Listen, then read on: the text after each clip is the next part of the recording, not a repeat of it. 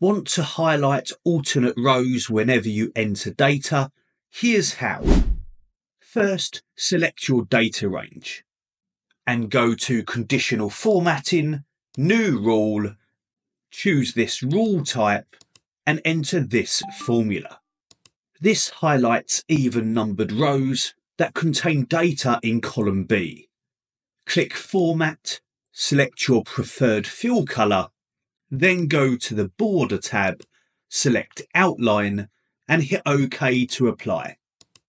Now press Alt-HR to open Manage Rules.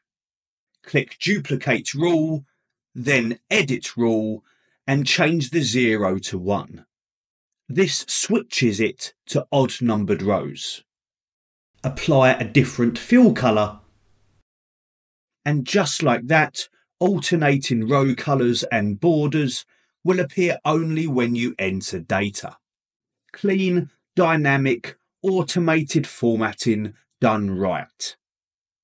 Like and subscribe. Tap to watch the next tutorial.